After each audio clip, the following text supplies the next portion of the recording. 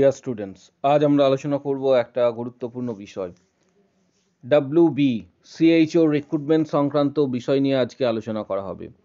CHO-তে select হতে গেলে কতটা মার্কস দরকার, রেজাল্ট পাবলিকেশনস যে ডেট রয়েছে, রেজাল্ট কবে বেরোবে। পাশাপাশি আমি গত ভিডিওতে তোমাদের জানিয়েছিলাম বহু সংখ্যক স্টুডেন্ট কিন্তু আমাদের মেসেজ করেছিলে, যারা জানতে চেয়েছিলে যে CHOর এক্ষেত্রে ক্যান্সেলেশনস হয়েছে কিনা বা রেকটিফাই হয়েছে কিনা, সেই সংক্রান্ত আমি অলরেডি ভিডিও দিয়ে দিয়েছি। যদি কেউ ভিডিওটা মিস করে থাকো তাহলে আমার চ্যানেলে ভিজিট করে পূর্বতন ভিডিওটা কিন্তু দেখে নেবে।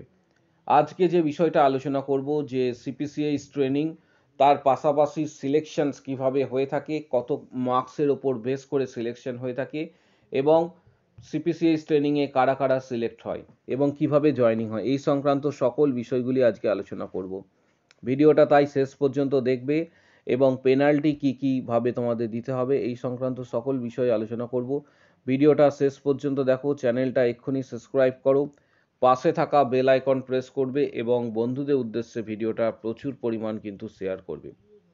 ভিডিওটা খুবই গুরুত্বপূর্ণ হতে চলেছে। CHO সংক্রান্ত যাবতীয় কোশ্চেন্স যেগুলো ছিল, তোমাদের যাবতীয় প্রশ্নের সমাধান কিন্তু আজকে তোমরা পেয়ে যাবে এই একটি ভিডিওর মাধ্যমে। পেনাল্টি থেকে শুরু করে আপ টু কীভাবে রিক্রুটমেন্ট প্রসিডিওর হয়ে থাকে এবং কাদের কাদের নাম থাকতে পারে, এই সংক্রান্ত সকল বিষয়গুলি আজকে আমরা ভিডিওতে আলোচনা করব উদাহরণস্বরূপ। তাই ভিডিওটা একদম শেষ পর্যন্ত দেখবে। এখন তোমাদের সামনে যে লিস্টটা আমি দেখাচ্ছি, এই লিস্টটা কিন্তু গতবারের CHOর। এবং আরেকটা বিষয় তোমরা লক্ষ্য করো, এর এক্সাম কিন্তু যেটা মূলত তোমার রিক্রুটমেন্ট নোটিশ প্রকাশিত হয়েছিল 30/12/2022-এ, ভালো করে লক্ষ্য করবে, 30/12/2022-এ কিন্তু রিক্রুটমেন্ট নোটিশ প্রকাশিত হয়েছিল এবং এর যে ফাইনাল রেজাল্ট প্রকাশিত হয়েছে 8/9/2023-এ। 8/9/2023-এ কিন্তু প্রকাশিত, অর্থাৎ রেজাল্ট প্রকাশের সাথে যে পাবলিকেশনস হয়েছিল নোটিশ, তার ডিফারেন্স রয়েছে প্রায় 8-9 মাস। অর্থাৎ আশা করি তোমাদের বোঝাতে পারলাম। আজকে অনেকগুলো ডাউট রয়েছে, সেগুলো ক্লিয়ার করব।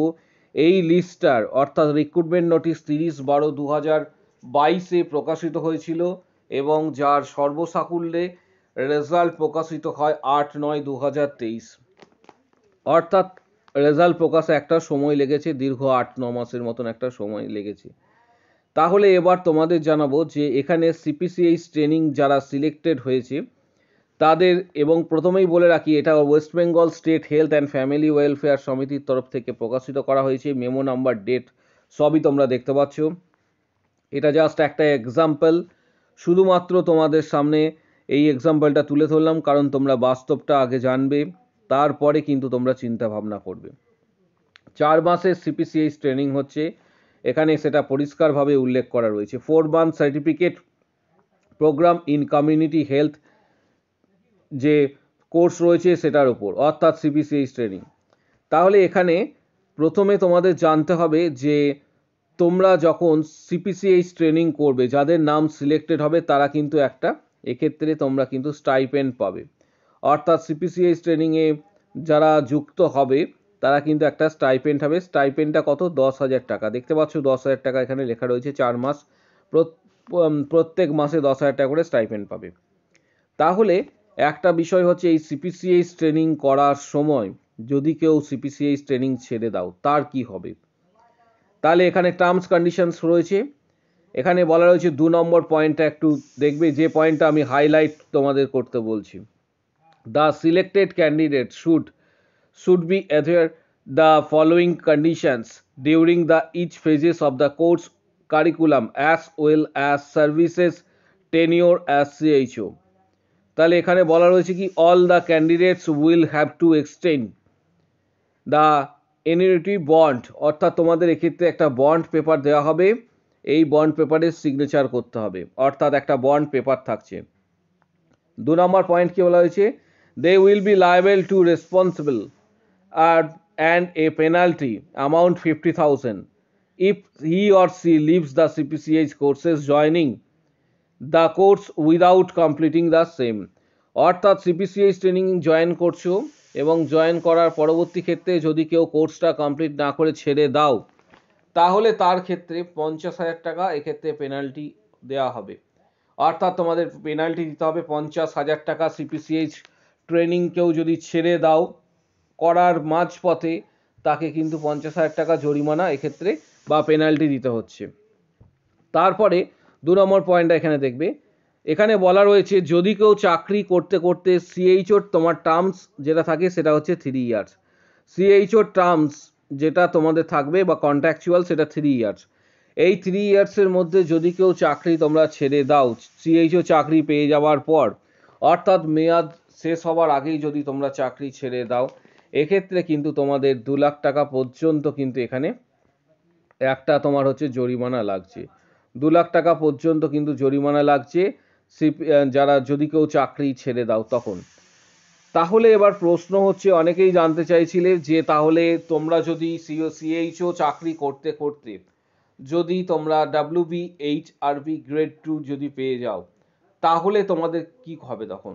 অর্থাৎ সিএইচও করতে করতে যদি তোমরা wbhrb গ্রেড 2 এ যদি পেয়ে যাও, স্টাফ নার্স গ্রেড 2, তখন তোমরা সেই চাকরি করতে পারবে কিনা। ঠিক তার নিচের পয়েন্টটা একটু লক্ষ্য করো, যে পয়েন্টটা আমি তোমাদের হাইলাইট করছি বা দেখানোর চেষ্টা করছি, নিচের এই পয়েন্টটা, only in case of recruitment or engagement of the incumbent in any service government of West Bengal on government of West Bengal on verifications of documents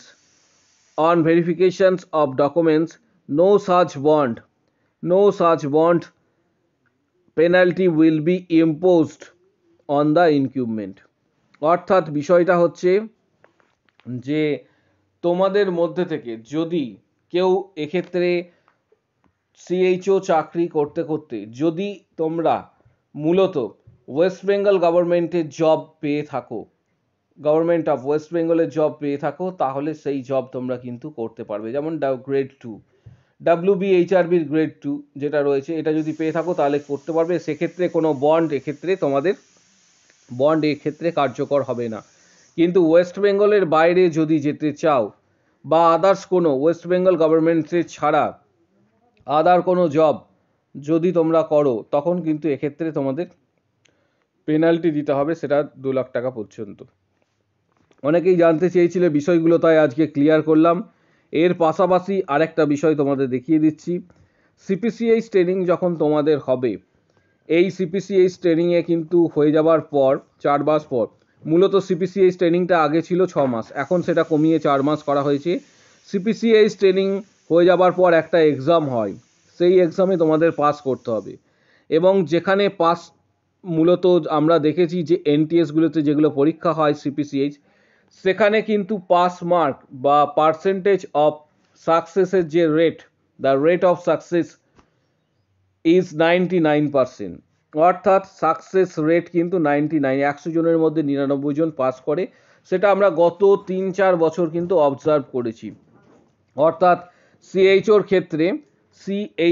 ক্ষেত্রে মূলত আমরা যেটা অবজার্ভ করেছি যে গত বছরগুলিতে যে সিপিসিএইচ ট্রেনিং কোর্স পাস করার যে রেট, সেটা মোটামুটি 99% পর্যন্ত কিন্তু থাকে। অর্থাৎ তোমাদের এইটা বিষয়ে কোনো টেনশন নিয়ে কোনো কাজ নেই, যে অনেকেই টেনশন করবে যে সিপিসিএইচ ট্রেনিং আমাদের পাস করতে হবে, এক্সাম হয়। এটা জাস্ট একটা ফর্মালিটিস, যেখানে 99% স্টুডেন্ট পাস করে, মাত্র একজন ফেল করে। তাই এই বিষয়ে তোমাদের অতটা টেনশন নেবার কিছু নেই। এবং পাশাপাশি তোমাদের বলি যে সিপিসিএইচ ট্রেনিংয়ে সিলেক্টেড যারা হবে তাদের কিন্তু নাম এইভাবে থাকবে, এটা গতবারের লিস্ট, এবারের নয়। প্রথমে দেখতে পাচ্ছ যে তোমাদের যে বিষয়টা আমি দেখাচ্ছি সেটা হচ্ছে যে সিরিয়াল নাম্বার থাকবে। এখানে দেখতে পাচ্ছ 4 মান্থ সিপিসিএইচ ট্রেনিংয়ে যাদের নাম রয়েছে, সিরিয়াল নাম্বার, তারপর অ্যাপ্লিকেশন আইডি, তারপর হচ্ছে নেম, তারপর guardian name, date of birth, caste এবং হচ্ছে রিমার্কস। এখানে একটা বিষয় দেওয়া থাকে না, সেটা হচ্ছে তোমার প্রাপ্ত নাম্বার। অর্থাৎ তুমি কত পেয়েছো, তোমার প্রাপ্ত নাম্বার কিন্তু এক্ষেত্রে দেওয়া থাকবে না। এটা কোনোবারেই কিন্তু দেওয়া থাকে না সিপিসিএইচ ট্রেনিংয়ে। অর্থাৎ এটা কিন্তু তোমরা জানতে পারবে না যে কত পেয়েছো। ওয়ান অ্যান্ড অনলি তুমি যদি পরবর্তী ক্ষেত্রে জানার চেষ্টা করো তাহলে আরটিআই করতে হয়। কিন্তু এই ক্ষেত্রে মূলত তোমাদের যে বিষয় সেটা হচ্ছে যে তুমি তোমার নাম থাকবে, তোমরা দেখতে পাচ্ছ যেভাবে নামগুলো দেওয়া রয়েছে, যেমন 1 2 সিরিয়াল নাম্বার করে নাম দেওয়া রয়েছে, পাশাপাশি guardian name, date of birth, তারপর হচ্ছে কাস্ট, তারপর হচ্ছে সিলেক্টেড, এখানে রিমার্কস থাকবে যে সিলেক্টেড। দুটো লিস্ট প্রকাশিত হয়, একটা হচ্ছে এই লিস্টটা হচ্ছে সিলেক্টেড তোমরা ভালোভাবে লক্ষ্য করো, এই পুরো লিস্টটা কিন্তু সিলেক্টেড। অর্থাৎ নিচের দিকে আমি যদি স্ক্রল ডাউন করি, পুরো লিস্ট যেটা রয়েছে সেটা তোমরা দেখতে পাবে যে সিলেক্টেড লিস্ট, এটা সিলেক্টেড লিস্ট। অর্থাৎ একটা থাকবে সিলেক্টেড লিস্ট আর একটা থাকবে ওয়েটিং লিস্ট, এবং এই দুটোই নির্ভর করছে রিটিন এবং ইন্টারভিউয়ের মার্কসের ওপর এটা তৈরি করা হয়। রিটিন প্লাস ইন্টারভিউ যে মার্কস রয়েছে, রিটিন এক্সামিনেশনস আর ইন্টারভিউয়ের যে মার্কস রয়েছে, সেই মার্কসের ওপর কিন্তু নির্ভর করে কিন্তু এক্ষেত্রে তোমাদের সিলেকশনসটা হয়ে থাকে। এই যে টোটাল সিলেকশনস হয় প্রসিডিওরটা, এই সিলেকশন প্রসিডিওরটা কিন্তু টোটাল হয়ে থাকে। তাহলে তোমাদের একটা বিষয় বলে রাখি, আমি অলরেডি কাট অফ বলে দিয়েছি, কাট অফটা নিয়ে আর কিছু বলছি না, তবে কাট অফ তোমাদের কিন্তু হাই যাবে। সিএইচওর ক্ষেত্রে কাট অফ মার্কস কিন্তু, আমি এটা প্রথমেই তোমাদের আগেও বলেছি, কাট অফ মার্কস কিন্তু এক্ষেত্রে হাই যাবে, কারণ এক্সামের কোশ্চেন সোজা হয়েছিল এবং খুবই সোজা, এবং তার পাশাপাশি আর একটা বিষয় সেটা হচ্ছে যে ইন্টারভিউ কিন্তু অনেকের খুবই ভালো হয়েছে, তাই কাট অফ হাই যাওয়ার সম্ভাবনা কিন্তু অনেকটাই প্রবল। এবং রেজাল্ট পাবলিকেশনস ডেট আমি তোমাদের অলরেডি বলে দিয়েছি, তবু আর একবার বলে দিচ্ছি, রেজাল্ট নভেম্বরের লাস্ট উইকের মধ্যে প্রকাশিত হবে, কারণ ডিসেম্বর থেকে নভেম্বরের লাস্ট উইকের মধ্যে তোমাদের রেজাল্ট প্রকাশিত হবে। ডিসেম্বর থেকে সিপিসিএইচ ট্রেনিং শুরু হওয়ার সম্ভাবনা প্রবল, অর্থাৎ ডিসেম্বরের মাঝামাঝি থেকে সিপিসিএইচ ট্রেনিং শুরু হয়, তাই সিপিসিএইচ ট্রেনিং শুরু হওয়ার আগে রেজাল্ট কিন্তু পাবলিশড হবে, সেটা নভেম্বরের লাস্ট উইকের মধ্যে পাবলিশড হওয়ার একটা বড় সম্ভাবনা এক্ষেত্রে দেখা যাচ্ছে। তোমরা আর কিছুদিন ওয়েট করো, এরপরেই তোমাদের কাছে কিন্তু CHO যে রেজাল্ট সেটা চলে আসবে বা পাবলিকেশনস হবে, তাই আপাতত এখন ওয়েট করো। ভিডিওটা প্রচুর শেয়ার করো, ইনফরমেটিভ একটা ভিডিও ছিল যেটা প্রত্যেকের জানার দরকার ছিল। সিপিসিএইচ ট্রেনিং বা বিএসসিদের ক্ষেত্রে ডাইরেক্ট রিক্রুটমেন্ট হয়ে থাকে, আবারও বলছি বিএসসিদের ক্ষেত্রে ডাইরেক্ট রিক্রুটমেন্ট হয়, সেক্ষেত্রে কোনো সিপিসিএইচ ট্রেনিং করতে হয় না। যারা 2020 পরে পাস করেছো তাদের উদ্দেশ্যে বলছি। ভিডিওটা প্রচুর শেয়ার করো, চ্যানেলটা সাবস্ক্রাইব করো, পাশে থাকা বেল আইকন প্রেস করবে এবং বন্ধুদের উদ্দেশ্যে ভিডিওটা প্রচুর পরিমাণ কিন্তু শেয়ার করবে। আজকের ভিডিও এই পর্যন্তই।